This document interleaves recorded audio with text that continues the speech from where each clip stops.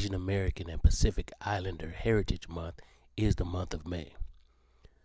AAPI Heritage Month celebrates the contributions and cultures of the AAPIs in the United States. The month of May was chosen for AAPI Heritage Month because it commemorates the immigration of the first Japanese people to the United States on May 7, 1843.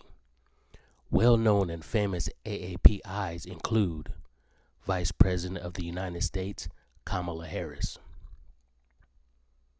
Bruce Lee, world famous martial artist; Dwayne "The Rock" Johnson;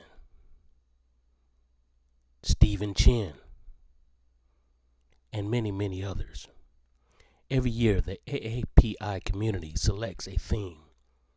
This year's theme is, well, you'll need to do a little investigation.